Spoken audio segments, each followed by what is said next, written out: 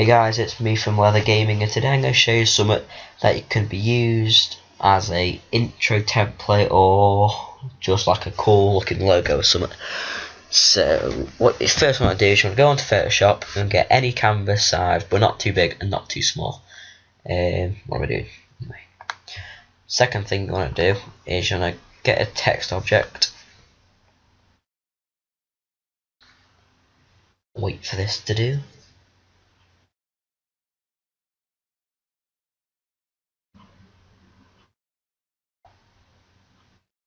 Okay, that's done.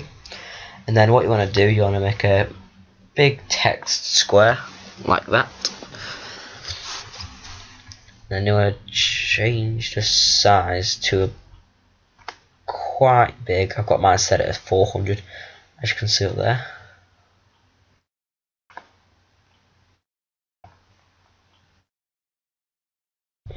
There we are.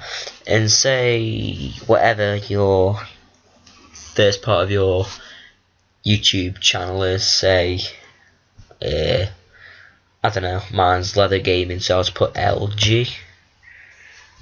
Whoa, that's far too big. Yeah, don't put it that big, by the way. Just gonna shrink this a bit.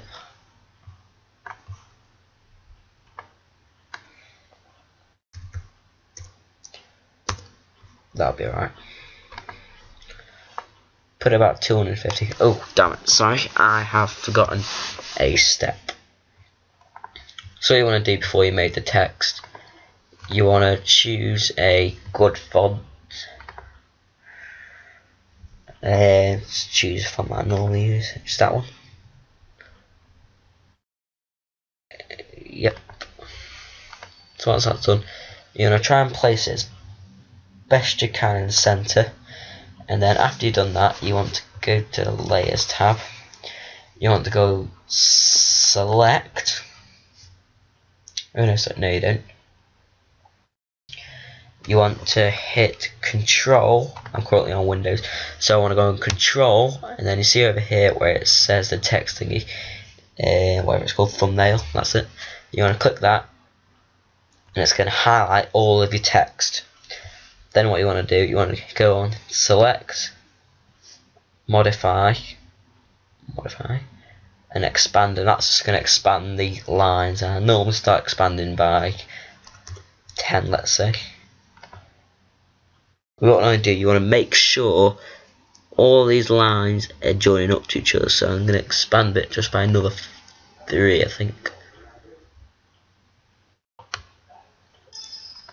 So just another 3. And if you watch the change, yes, it's going to change. It's got to join up perfectly. And after you've done that, you want to go to the paint bucket tool. You want to make sure it is selected on the core of your font. It normally works best on black, I find. And then you want to go down here and make another layer. It's going to be called layer 1, hopefully, if you follow the steps correctly. And then what you want to do, you want to just go inside that line and then hit it. And then on Windows you want to go Control D. I'm not sure what it is on any other software or whatever it's called. And then after you've done that, you can go onto the Magic Wand tool up here. When it loads, there we go, Magic Wand. And then you want to just click, and then if it's joined up, it's going to highlight all of it. If it doesn't, just you go back a couple of steps and make sure it does. And then you want to go here, Paths. If you do not see Paths, you're going to go to Window, and then where is it now? Ignore that actually. Yeah, you should see Paths there. Just look around for it. It's either here or up here. If you're on CS6, it'll be down here somewhere. Mine is there. So you click Paths, and then the 4th icon to the right, it's going to say Make Work Path from Selection. You want to click that, and then go back onto your Layers tab. And then if you hide the text, yeah, that's it. path still there. After that's done, I think this should work anyway. So file, export, and then you want paths to Illustrator. Make sure it is selected on work path, and then hit OK. And after that's done, you want to save it to somewhere you can remember. It's Adobe Illustrator file type AI, and I'm just going to change it to here just so I know what it's called. After that's done, you want to jump onto you want to jump onto Cinema 4D, and once you're on Cinema 4D, you want to go File, Open,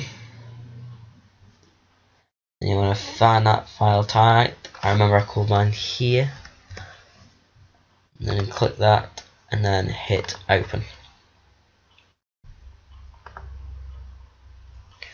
As you can see, it's refreshed the thing. So first thing you want to do, you want to align it up just so you can see all the depth of it. And to make it 3D, you're going to hold down that square, go on to extrude NURBS, that's it, yeah. And then you can drag your like little template thing, whatever it's called, and drag it to the bottom-ish of extrude NURBS until the arrow is pointing down onto that square, and then let go. And it's going to change it into like a little 3D object, like that. And what you can do, you can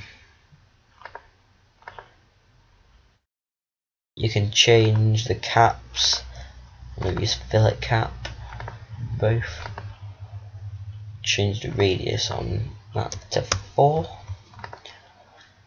Make it look a lot nicer, actually.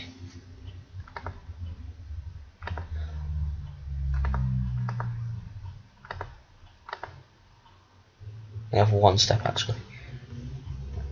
Just zoom in so you can see this. There's a little line into there. That's what I just wanted the effect of that. Now just don't matter about the material for now. Then just insert a mode text. Make sure the mode text that you use is the exact same font as you did with this part here. So with the mode text, you want to put exactly what your little panel says, LG. And again, I forgot to change the font. You want to make sure that the font is exactly the same as before. Mine was CGF, I think. Yeah, that's it. CGF, whatever. And then once that's loaded up, you can just make sure it's in line with each other, which it is. And then what you want to do, you want to see this blue thing here and drag it forward just so it goes on top of that. Yeah, we're out of time. And then as it, that might fit perfectly. Make it a little bit bigger. It's basically, guys, all you need to do, just mess around with this a little bit, just so it can fit. You might need to add a bit of spacing. And be back, sorry about that small interruption. Anyway, what I'm going to do, guys, I'm going to end it in a minute or so.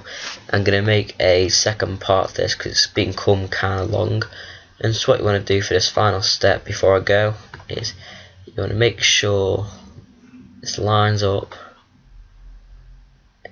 and just hits the back panel straight away. This is also just a case of messing around with it, guys.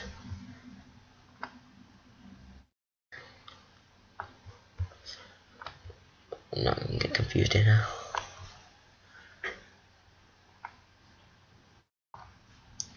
For some reason it's become smaller. What is going on? and then we'll line it up exactly that panel. It's not perfect, but I suppose it'll do. Okay, that's the last step to that. If you didn't follow any of it, just keep pausing it as you're going along if you rewatch this video, and I'll see you in part 2. See ya.